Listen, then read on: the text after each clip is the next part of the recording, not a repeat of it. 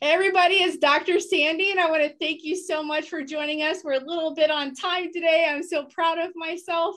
And I have our guest speaker, Rosheka, and I am so excited because she's one of my new friends that is from Hungry to Speak, which is Les Brown's personal development group, which, he helps us with our speaking and stuff like that.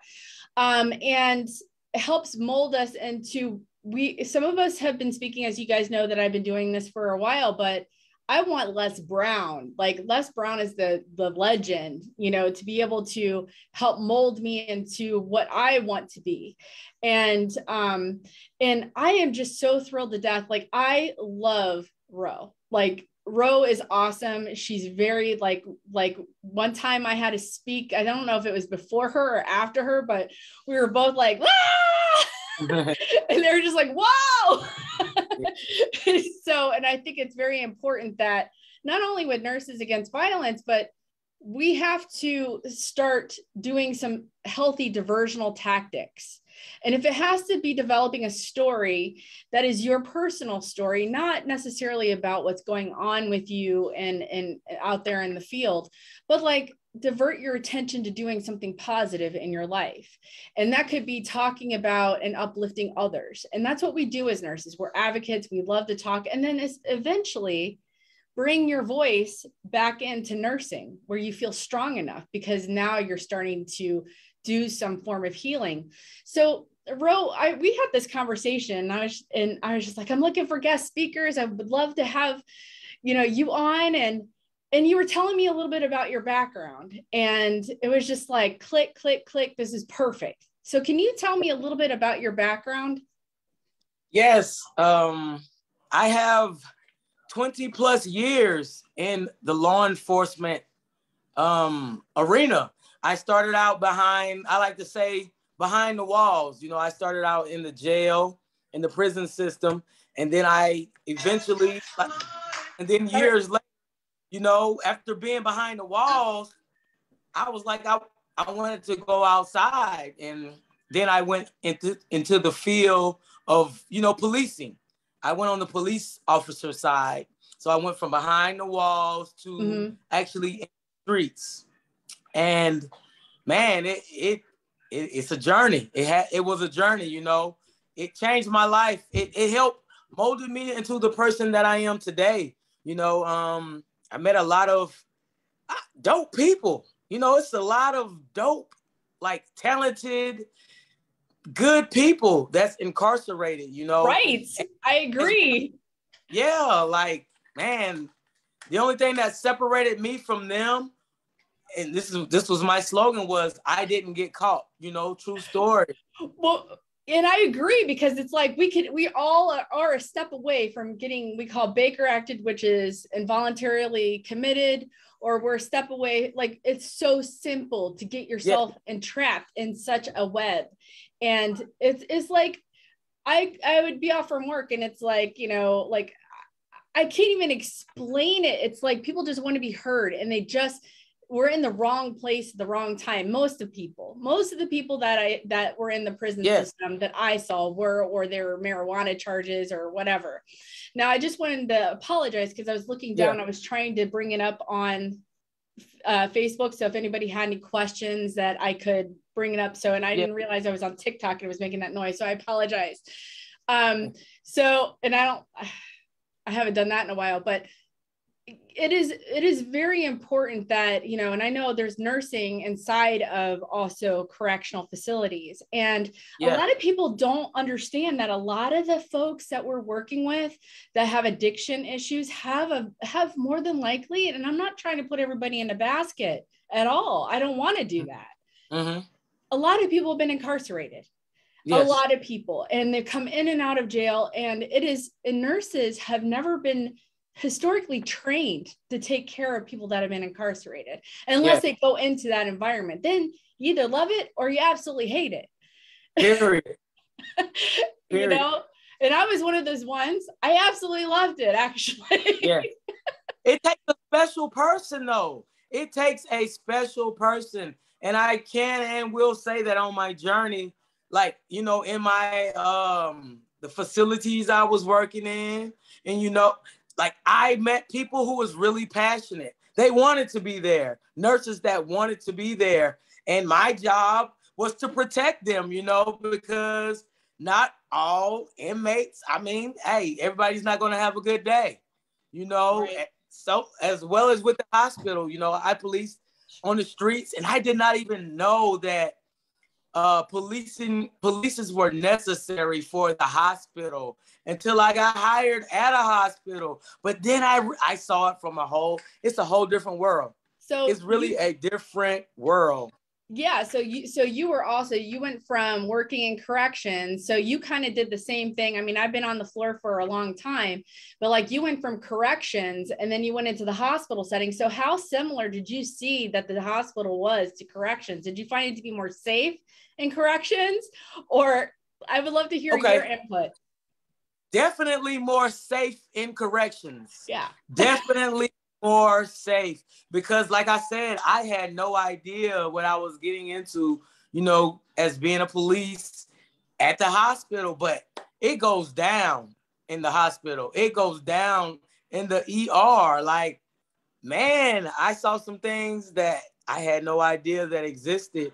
You know, I was like, man, it's kind of worse than being on the streets as a street cop. Because you're getting off the streets who are like most of my experiences, they were high on a substance and they were really out of their mind. And then they sedate them in the ER and then they send them upstairs, which the nurses have no idea how to work with these kind of patients that, you know, and if you haven't worked in corrections, you really don't get it. Right. Like I know a lot of, if we have some correctional nurses that are on the page and some mental health nurses. So a lot of this is just like, oh, here goes Rosaldi again. But it's literally on how like everybody, as you said, has a bad day. And if somebody's incarcerated, they had a bad day in the wrong timing and then they got in trouble, or, you know, they're having a bad day. And let me figure out what my point is. They haven't been able to work on how to take care of their anger issues. So they may have busted down a door. They might have scared somebody. They might have done something because they never learned how to cope with stress or stressors.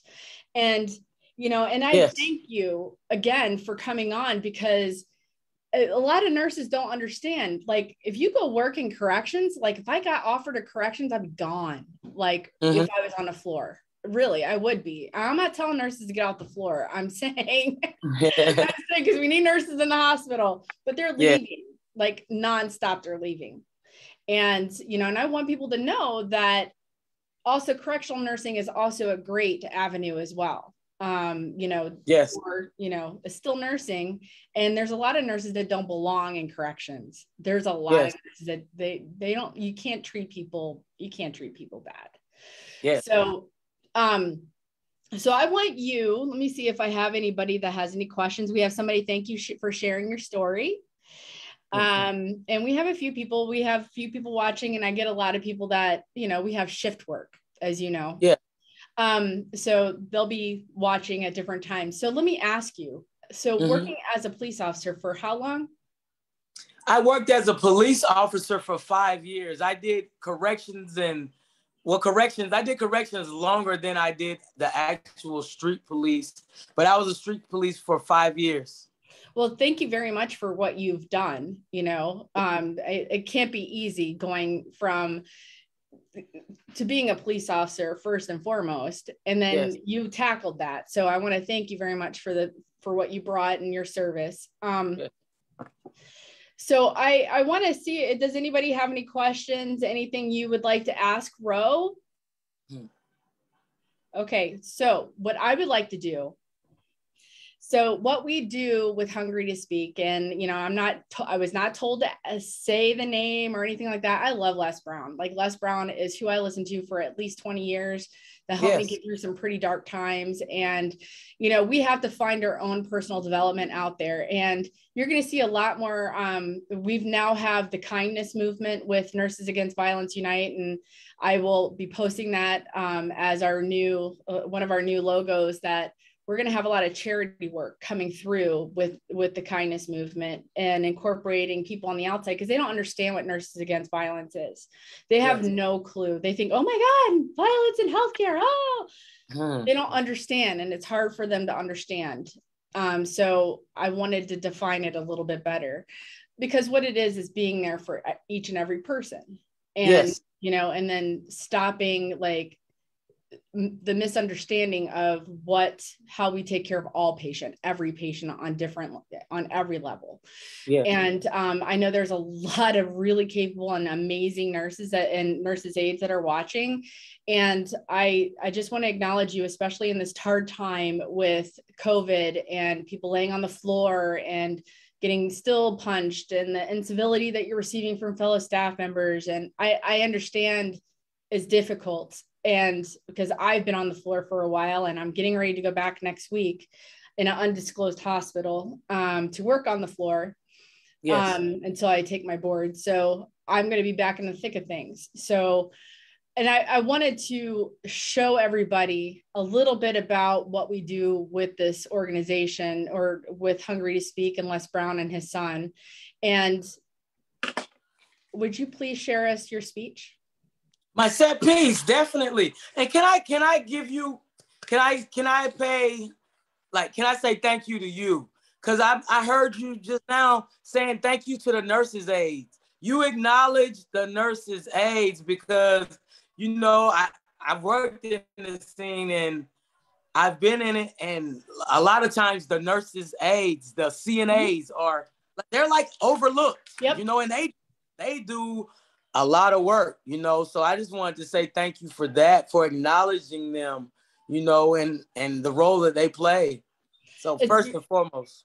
Thank you very much. It's very important. I was a CNA's helper before I could even get my CNA, my licensure, or my certification. So it was from, 16 to 19. And then for like 15 years, I was an aide. So, and I feel it's very important that we have to acknowledge our team, because if it wasn't for the CNA, we would have even more of a tough time trying to handling our assignments, because we're not only charting, we're doing our assessments. We're there in the thick of things when patients are going bad, and, the list goes on. And nobody takes breaks usually, because it's very difficult. So yes, absolutely. They have enormous amount of strength and they don't even realize it I might just keep my mouth shut, because I don't want a bunch of CNAs walking out, especially where I'm going to be working, because I love my CNAs. I'll bring you whatever. Because it's very important. We have to have a team.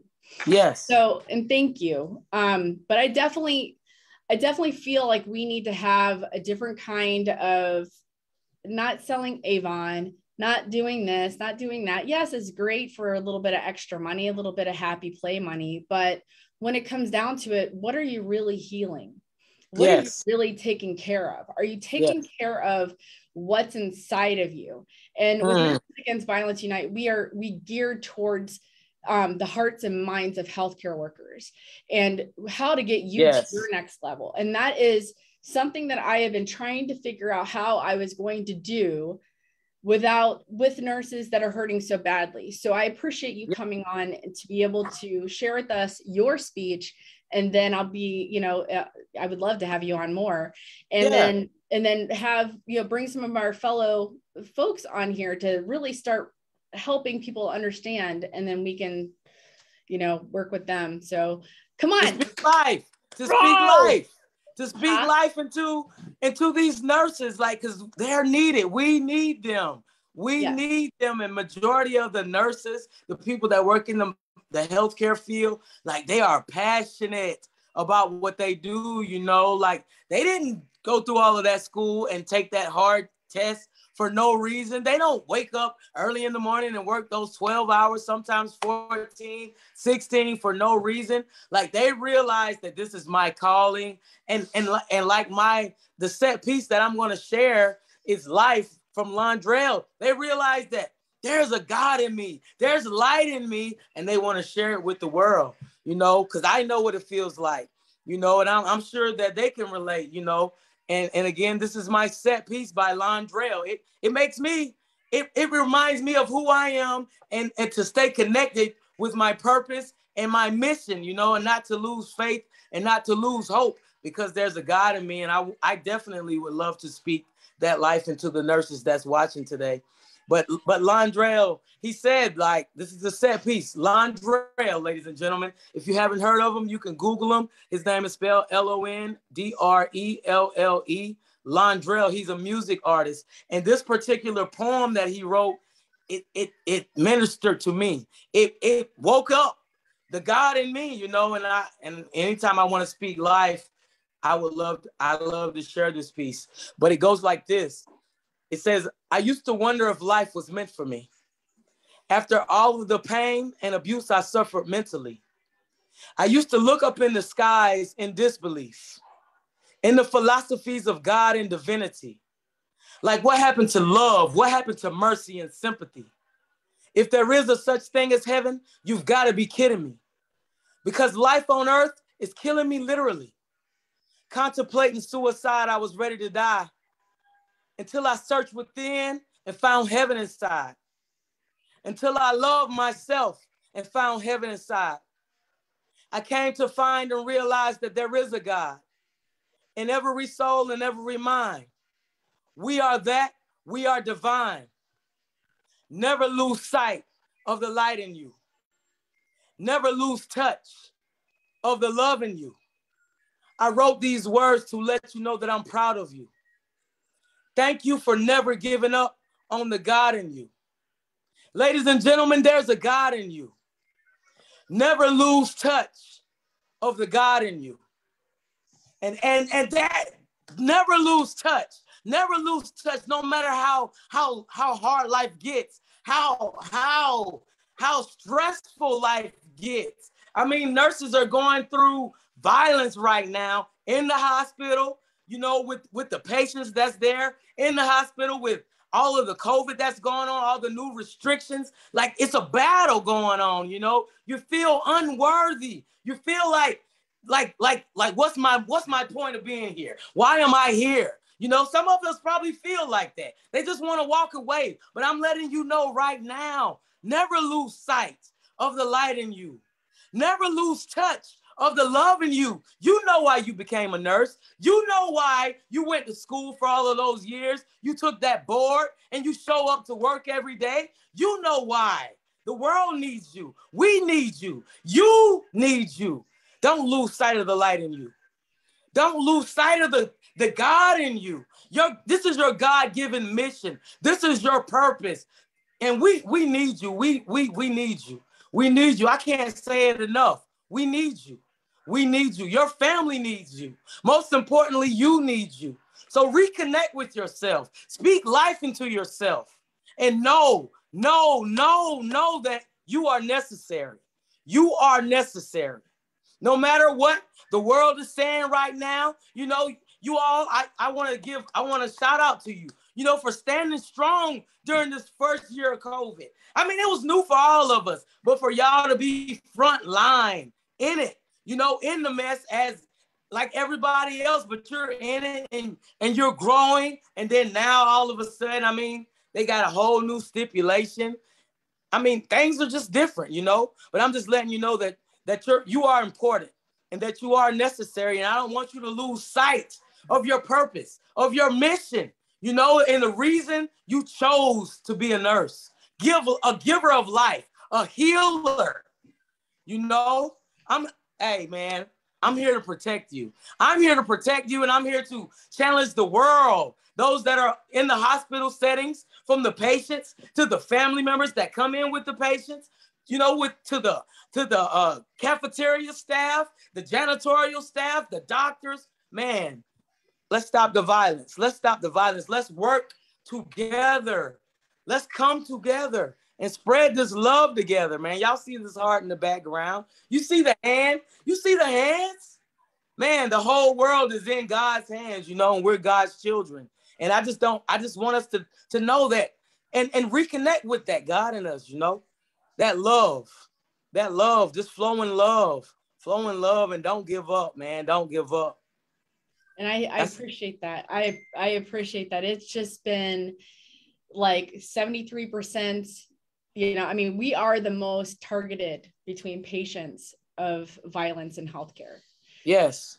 And it is astronomical. And then you have the incivility that happens because of all the stressors on the unit. And then you have administration stressed out. And then it's like, da, da, da, da, da. And it's like, it just needs to stop. And for 4 million, almost 5 million RNs in this country. Yes. And yet everybody can't do anything together. And with Nurses Against Violence Unite, it is our goal to bring everybody together and let's fight this together in a kind way. Let's unite. It is very, very important. So I want to thank you so much for coming on and breathing some light into such tough situations. And I want everybody else to know out there that if you're interested in learning how to get out in a more constructive way, besides, you know, we have a lot of nurses that are using, and please reach out to me if you need to talk. And if there's a way that I could help you with finding a different diversional tactic to help keep yourself and heal yourself, and to have a friend that will listen, I'm here for you. I know a lot of people out there know that they could text me. It's necessary, and they're worth it. So I want to thank you. And it's hard. It's hard, but we can do it. It is necessary. Yes. That's why it is necessary that we don't lose touch with the light and the love that's in us. It's in you. No matter, man, what's around you, go back to what's in you. You know, don't disconnect from what's in you. So, like that life support. I mean, like that defibrillator, like all of the tools that you all need to help us sustain life, you know? Hey, give CPR to yourself. For real, don't put the life back into our world, you know, and we are what we make it. And, you know, it's unfortunate that so many other extra things are happening, but we're going to get through this as a team. So I want to thank you for coming on and sharing I think this is amazing what you are doing, like, because it's needed. It's necessary. It's necessary because all of us, we're all going to go to the hospital. I'm just saying it's inevitable, you know? And so our goal to work together as a collective. And our goal is to hopefully get as many people out there that are patients and that don't know what's happening to just talk about it and say, listen, there's a lot of violence happening in healthcare, but you know what? If we see something on the floor that's happening to a nurse, how about we go ahead and say something to the supervisor and say the nurse didn't even do anything, if it's true. I mean, obviously you want to be honest, but stick up for that nurse, or stick up for that nurse's aide, or the kitchen helper, or whoever is out there that's getting hurt by somebody that is having some mass hysteria and delirium. It is very important that everybody work together to help us with this problem, because nurses are broken, and it is us to try to help them with trying to hold on. So with that being said, I want to say thank you again for coming on, and I look forward to other meetings with you. And it looks like everybody is just watching and just absorbing everything that was said. So thank you very much for coming on. Thank you for having me. All right. You have a good night, okay? Yes, ma'am. We'll talk again and keep doing the good work. Absolutely. Absolutely. All right. Have a good night. You too. Bye.